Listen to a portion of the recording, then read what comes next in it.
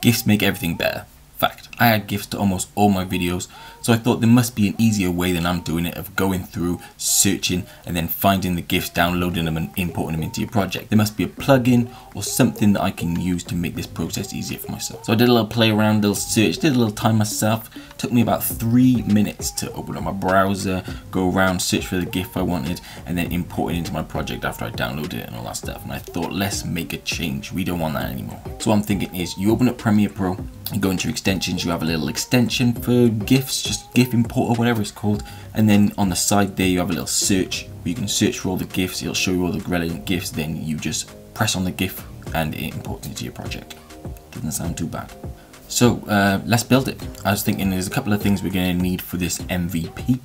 We're going to need GIF search, so to be able to search through the different types of GIFs and the different term that you want for whatever GIF you want. We want a one-click import, so you press on the GIF and it imports straight into your project, downloads, imports, all that stuff. Last but not least, we want it to work across platforms, so I want it to work on Mac, which I'm on. I also got a Windows laptop, computer, whatever, that I edit my videos on too, so I need it to work on both. So I started where anyone in my position would start. I googled how to make a Premiere Pro extension.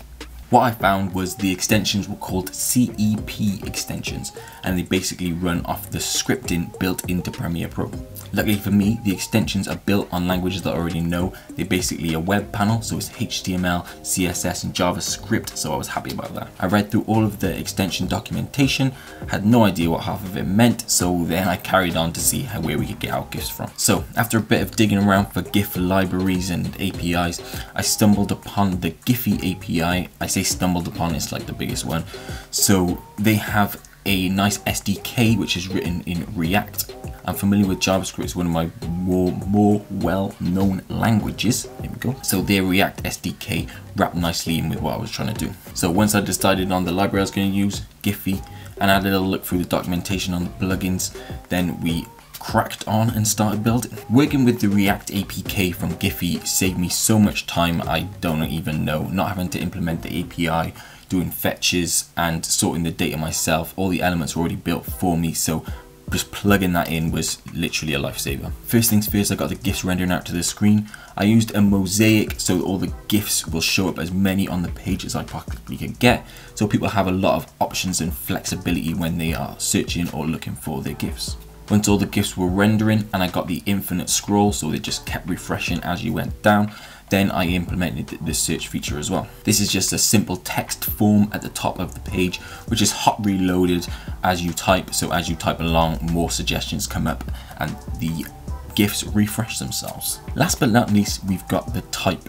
So the type of GIF, first of all, you've got the original, which is the one with the background. You've got a sticker, which doesn't have a background. Then you've got the text GIF, which is kind of different text effects that you can pick from. You also have emojis, but they're not searchable. And then you have video, which is yet to be implemented, but I want to really implement that because those are the ones which I usually use the most. And they come with the sound, they're basically MP4 files. The best. Yeah, you're right. So all was going well with the Giphy SDK. I got that implemented pretty easily, and it doesn't look great, but it's very functional and it works just fine. So then I had to move on to actually importing the files using the Premiere Pro scripts.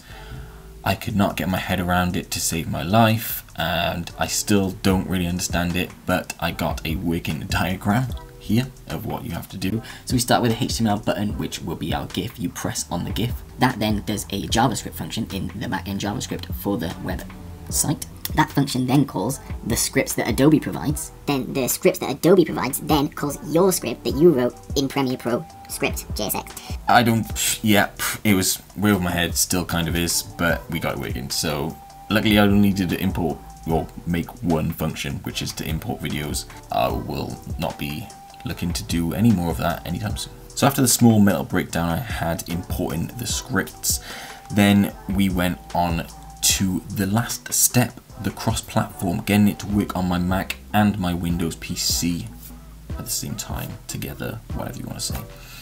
I developed in Mac OS, but getting it to work in Windows wasn't as hard as I thought it might have been. It was simply a case of making sure that the paths to the files and folders that I was using were relative and that I could change them between operating systems. So I'd have to do a check to see what operating system I was on, which was luckily provided by Premiere Pro. And then from that, I would use an if statement to replace the forward slashes for backslashes like they use Mac OS and Windows, and vice versa, whichever one has forward slash, backslash, whatever I need to use would be implemented then. And it was done. In theory, it's still not done. There was a lot of bugs, a lot of niggly things. I won't go through all of them, but thank God for source control. GitHub saved my life. One interesting thing I will add though, one of the bugs that I came across was the naming of the text. I was using the names that Giphy provides to save the GIFs to file. So if a GIF had the same name as another one, for instance, all of the text GIFs have the same name because it goes off the name that you provide, and then it changes that to some interesting effects. So trying to import text 1 over text 1 would just rewrite the whole file, and then you'd only have one text GIF, which is very annoying. So after I worked out what was going on, I put a little dirty while loop in, which literally just cycled over all the names until it got to an increment that was free, and then saved that name then to file. So what can it do? What are the current features? So you can search, like we mentioned, you can search for any term and then it will bring up a mosaic of related GIFs. You can select from different types, so you have the original, the sticker, and the text. Hopefully video will be coming soon. Importing, so then you press on that GIF that you've selected and it will import straight into your project, which is lovely. And then of course it works cross-platform like we have covered. The release, when will it be released? Hopefully by the end of the week, fingers crossed, if the Adobe's gods bless me with approval. As you can see, most of all the bugs are squashed by now. All the features are in, the MVP features anyway, to get this rolling and out to you guys. I will be posting a video when it was released, when it's live, so make sure you stick around, hit subscribe so you get notified when that video comes out. In the comments below, let me know your thoughts on the extension. If you have any extensions that you're thinking about making or you want made, let me know it down in the comments and maybe we'll give it a go. Have a good day.